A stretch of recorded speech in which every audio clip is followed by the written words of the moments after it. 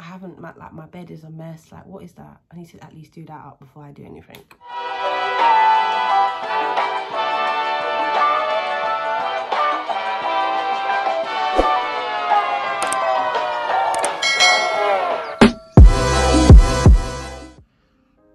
It's not about me.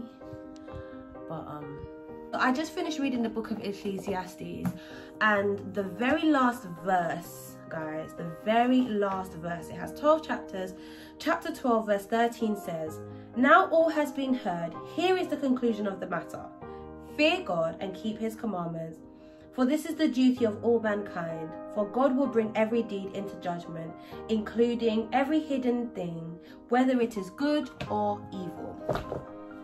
That's scary to think about. That is very, very scary to think about, that everything that I've ever done in the secret, where no one but God is watching me, including the things that I've hidden in my heart, including the things that I've thought in my mind, God sees and hears all of those. All of that will be judged. Okay, it's very scary to think, and it's scary to start thinking, okay, I need to live this perfect life, otherwise it's not looking good for my soul, to be honest. Then I thought, no, but Shanagay, remember, that's the Old Testament, and not that it's not relevant. The Old Testament is very relevant, but God sent Jesus. He sent Yeshua HaMashiach, which is the Hebrew name, Hebrew for Jesus Christ. Yeshua HaMashiach, okay? Jesus Christ our Lord was sent because of that judgment. Because, yes, you know, the wages of sin is death, and that's the truth. There's no left, there's no right, that's just it. That's just what it is. The wages of sin is death, and yes, we will all be judged. But if the Bible says that without faith it's impossible to please God.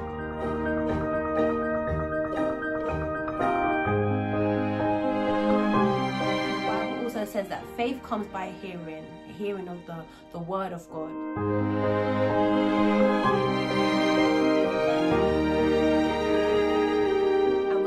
The good news is for you then to have the faith and believe that he sent you a savior, that he sent me a savior, that he sent us all a savior. Who is that savior? That savior is Jesus Christ of Nazareth, Yeshua HaMashiach, and he has come to save us from that judgment. Because the wages of sin is death, and we are all sinners, the Bible says that even our righteousness is like a filthy rag. Even when we think we're doing so good and we think, okay, I'm doing everything that the 10 Commandments says I'm supposed to do, there's no way any one of us can fulfill the 10 Commandments. But Jesus did, but Jesus could, and he did. And he came and did that for each and every one of us, that we may not die, but we may live. He's not just talking about living on this earth physically, but he's talking about the time when it comes for us to transition, basically to die, that rather than living in eternal damnation, death to me, in my mind, when I think about it in the Bible, basically is separation from God, separation from everything that is good, separation from happiness, separation from peace, separation from joy. That is what God is. Rather than us living that kind of life, he died that we may have an abundant life on earth. And then when we transition and when we're living with him, God created this earth to dwell with humankind. But because we're so sinful and because we're sinners, that's what has separated us from God. But Jesus came to redeem us from that sin that we inherited, and from the sin that we do.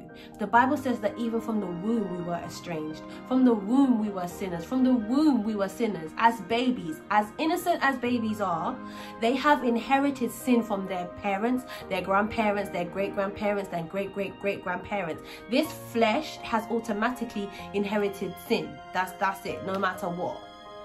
Okay? But yeah, but we have been redeemed. We have been redeemed. We have been redeemed. We have been redeemed. So yes, that last verse was scary, and I was scared. I was like, oh my gosh, God, listen, if I stand before you, yeah, I'm done for. I'm done for. I don't have a leg to stand on. I'm not good. I am not, like, do you get what I mean? Like, let's be real and let's be honest. None of us is good in the eyes of God. I don't care who you are. I don't care how good you think you live. I don't care. There's some secret things in there that maybe no man could dig out.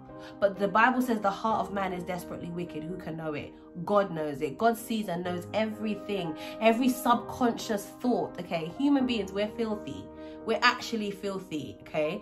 And I was just scared for a second. I was like, God, Jesus, God, I won't be able to stand. I won't make it. I won't make it, Lord. I won't make it. I won't make it, you know. I wouldn't. But I'm like, Lord Jesus Christ of Nazareth, I believe that you died for me on the cross. I believe that you gave up your life for me. I believe that you was led like a lamb to the slaughter, okay, for me, that I can be able to say, Lord, because of what you did for me, please remember me for good. Please, Lord, remember me for good. And as a believer, somebody that's been baptized twice, and I was baptized first in 2010, 10 years ago, I'm still trying to understand the revelation behind what Jesus Christ did for me, because I feel like it's so huge, it's so big, it's so phenomenal that I'm still not getting it. I'm still not getting it. I feel like sometimes I'm still not getting it, okay? I still feel like there's more for me to get. There's more for me to understand behind what Jesus really did for me.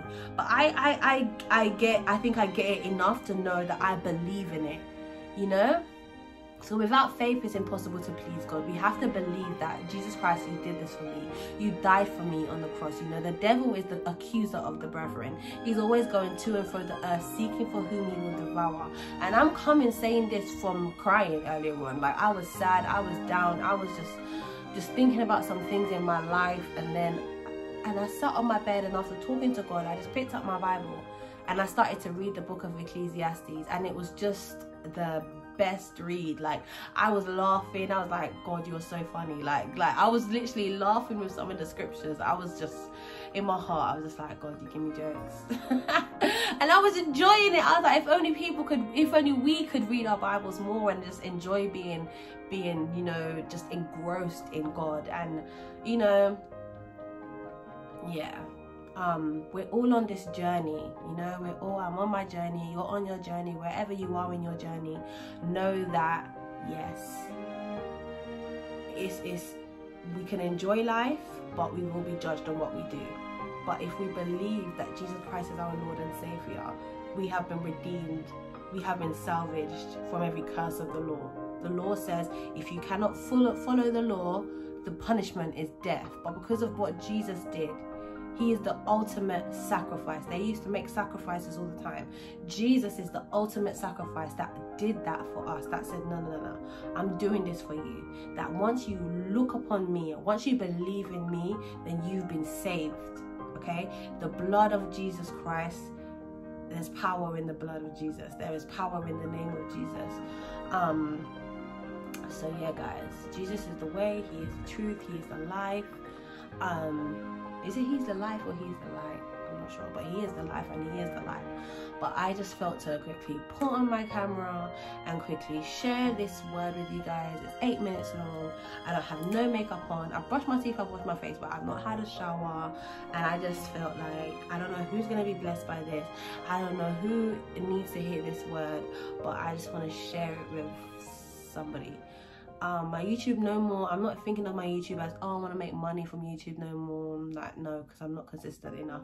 But whenever, by the grace of God, I turn on my camera and I share something, I hope that you're blessed by it. Anyway, I got things to do, house to clean, but I feel like I just want to sit and just read the Bible some more and just be in his presence some more. That's what heaven is going to be like. And we won't have to think about, oh, I gotta go do this, I gotta go do this or go do that. Like, we will be in his presence for eternity, eternal joy, eternal peace, eternal happiness, eternal. Do you get what I mean? Like, that's just so beautiful.